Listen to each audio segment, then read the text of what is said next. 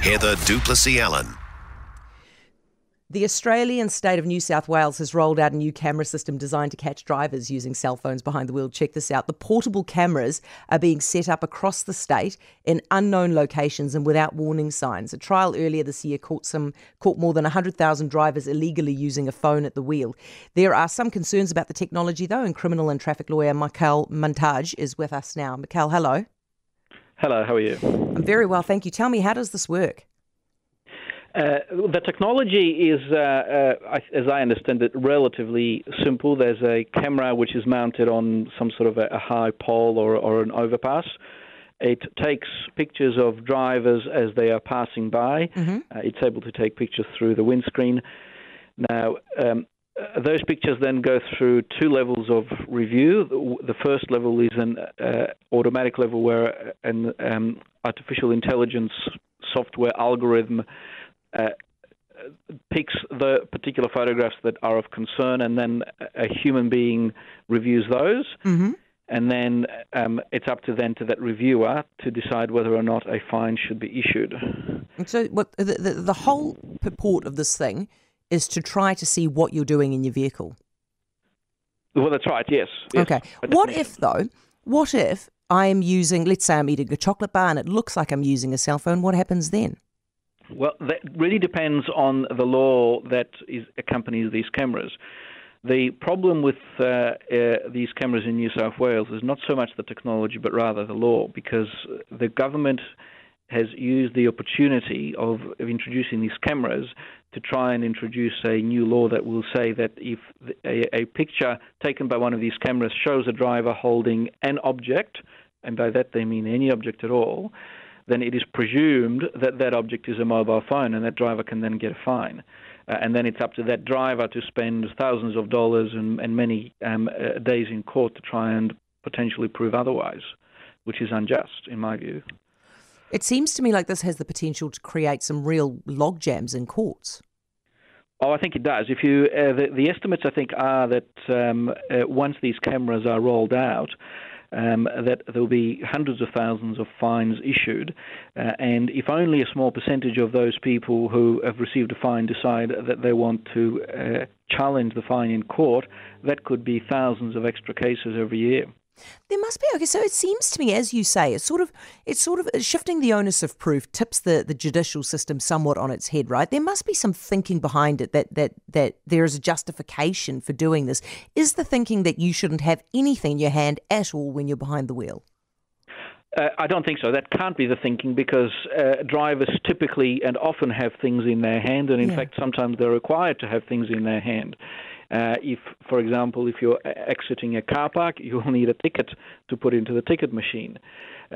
People are entitled to have a sip of coffee or a sandwich or a bar of chocolate whilst driving. The thinking seems to be, it seems to me no more than we want to catch as many drivers as possible, so we will make it as easy as possible for the government to prosecute people.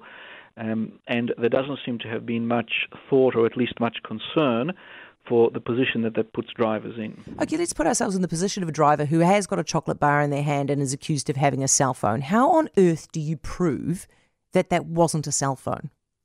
Well, that will be very difficult. To some extent, it will depend on the quality of the photograph. But if the photograph creates some doubt as to whether or not this object was a mobile phone, then the driver is in a very invidious position, because unlike many offences, they're not detected straight away. The driver will only be advised that they've been fined probably weeks, maybe even a month or so after the event. And then how is the driver supposed to know precisely what it is they were doing at that particular moment in time when that photograph was taken? Absolutely. And what is the quality of these photos? How grainy are they? The ones that I have seen are all black and white, which is not a good start. Mm-hmm. And the quality is highly variable, because it all depends. The cameras are of good quality, but as you can probably imagine, it all depends on a number of different factors, like the time of day, the amount of daylight available, the angle that it's taken on, how the driver is holding the object, whether it's obscured or not. So it's in some cases, it's very clear that someone is holding a mobile phone, and that's fine. They should be fined. but there's no need to create a presumption for that. If it's clear, then the present law would account for that. And in other cases, there really is often a doubt as to what this particular object is that the driver's holding. Okay, so a couple of things. What are the fines worth? The fine is not probably the biggest issue. It's $300 and something Australian. The biggest issue in Australia, and obviously I don't know how this will operate in your country if it's introduced, is that there's a 5 demerit point penalty attached to it, and we have things called double demerit weekends in Australia where that can double to 10 demerit points. Bearing in mind a driver only has 13 points that they can accrue, that means that one offence can effectively mean a loss of a licence, and that can mean a loss of a livelihood. Yeah, goodness, this does seem it's a bit harsh. Okay, and what is the public saying? Is there any support for this? I think the public, it's fair to say, are divided. I've seen many comments supporting these cameras, and I've seen many comments opposing them. One of the problems is that there's a lot of cynicism that these sorts of cameras are more about revenue raising than they are about public safety.